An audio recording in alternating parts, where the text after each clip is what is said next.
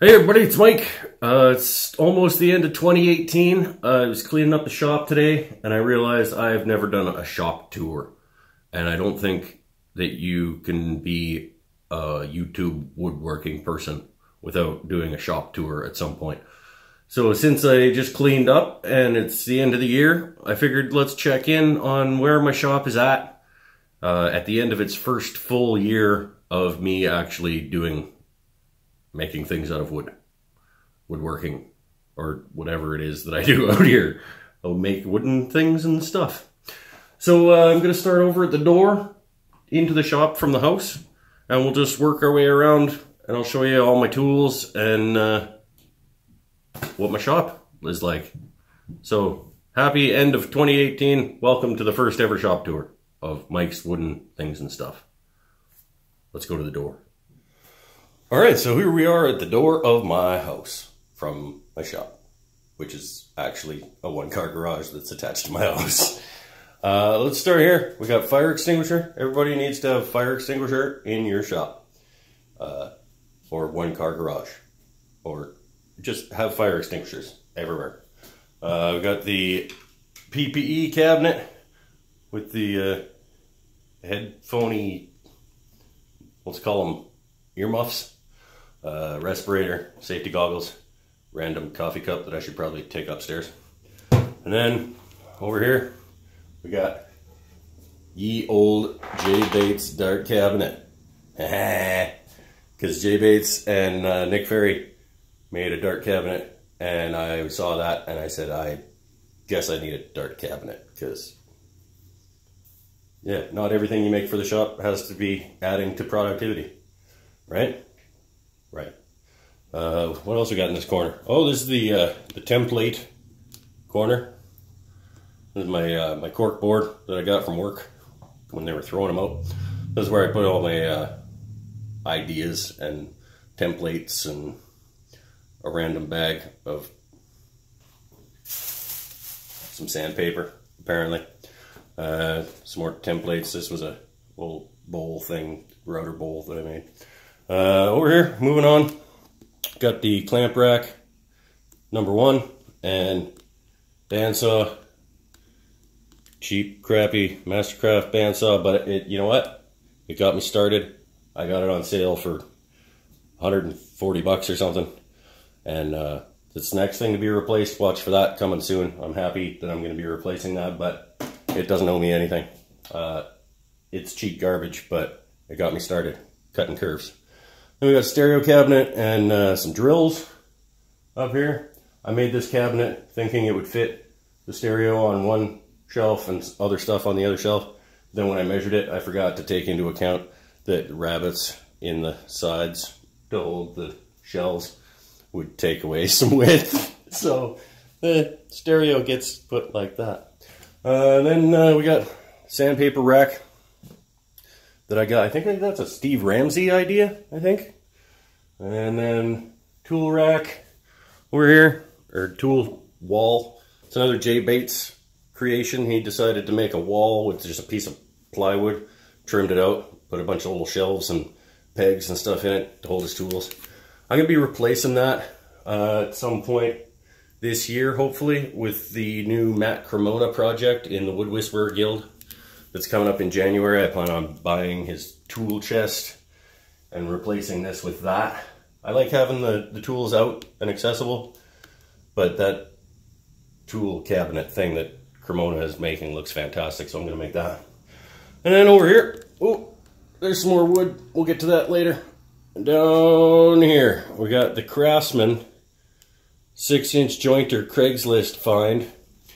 40 bucks. I didn't have a jointer and I saw that one for $40 and I said, yep, okay, I'll try a $40 jointer off Craigslist. Peg wall with, this is a disorganized mess. This is going to get organized at some point soon too. It's basically become a catch-all for stuff. I don't know where else it goes. We got a little palm router jigsaw back here and random other things. So that's going to need some adjusting soon. Let's move over to the other side of the room. We got down, I said down. The dust collector that came in just a couple months ago. I actually piped it across the wall in behind here, and then realized that I cannot run the tools that they connect to while the dust collector is running without tripping the breaker. So I need to get an electrician in here before that can fully do what it's supposed to do. But I have it now. So, all right, then we got another wall of tools. This was much better organized. As wrenches and screwdrivers and pliers and a couple of crap saws and a paper towel. That's a better situation than the other one. Moving on over here, we got drill press station. That's another crap Mastercraft. Again, I got it on sale, about $120, I think. And it drills holes. And I don't know what else you can ask of a drill press, but that's all I ask of mine, and it does it. So, come on, gimbal. Where are you going? Get back here. Thank you. Technology, man. Hey, but, you know, I got a gimbal. That's pretty cool. I stole it from work. I didn't steal it. I'm borrowing it from work. I got the Ryobi. Again, cheap, but does the trick. Ryobi miter saw. That was the first saw, actually the first piece of equipment to come into the shop. It was long before it was an actual shop. It was still a garage. I bought that chop saw to make panels to paint on when I was painting more, making art. And that was the first thing to come into the shop, and it actually started my love of woodworking, was that chop saw right there. And then on to the oscillating spindle sander. There's clamp rack number 2. Oscillating spindle sander, the Triton.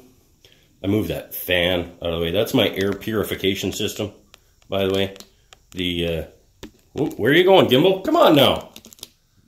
Oh, this is, bet you guys are really enjoying this. This is good quality video right here. Get back here. Whoa, that was a roller coaster. Triton oscillating spindle sander, clamp rack. This is a shelf that I made thinking I needed another surface. It ends up holding my router and a hand plane that I'm thinking I'm going to refurb, but probably never will. Because look at that tote. Look at that tote. It's cracked right in half, and the guy actually put nails to hold it back together. I might make a new tote. I think I got that plan over here. Lee Valley tote plan. Another shelf. And then we got the wood. Come on. Oh, somebody failed to plug this in maybe. I don't know. It's having problems. We got the wood rack right now. This wall, and a little bit up under the garage is wood storage. I got on hand right now maybe 40 feet of walnut, maybe 50 of cherry, 45 or so of cedar, another 50 of Douglas fir, and then some leftover African mahogany from the coffee table. And there's some maple up there too. I don't know if you'll be able to, oh yeah, sure, tip sideways. And then we got the pride and joy, the biggest accessory slash tool slash addition to the shop this past year was the R4512 table saw. I saved up all last year, and in about April went down to Home Depot, got myself the R4512 because I knew I wanted an upgrade at table saw, and that's how much money I could save up. So woo, there you go again. You guys back? Woo. Okay, this is the most nauseating of the shop tours. Sorry about the getting spun around and whatever. Hope you enjoyed the shop.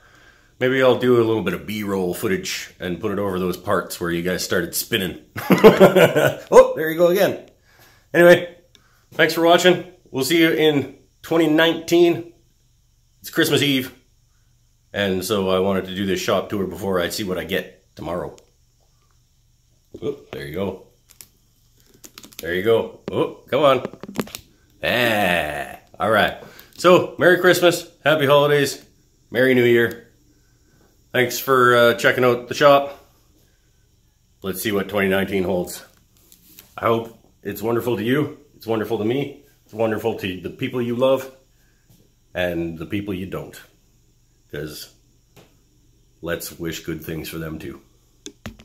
Bet? All right.